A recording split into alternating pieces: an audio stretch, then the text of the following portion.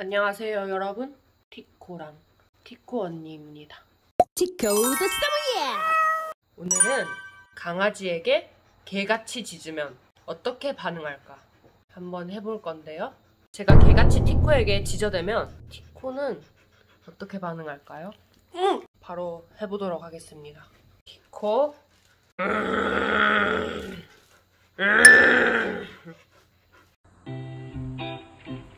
티코 산책?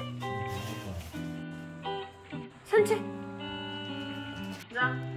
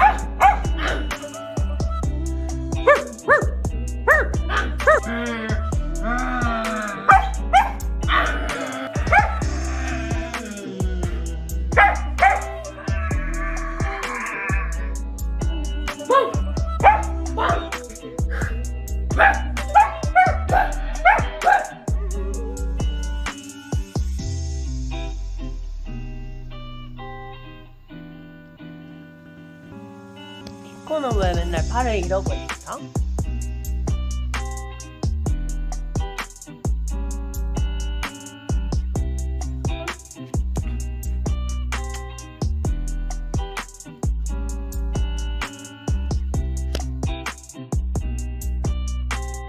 팔이 어디 갔을까?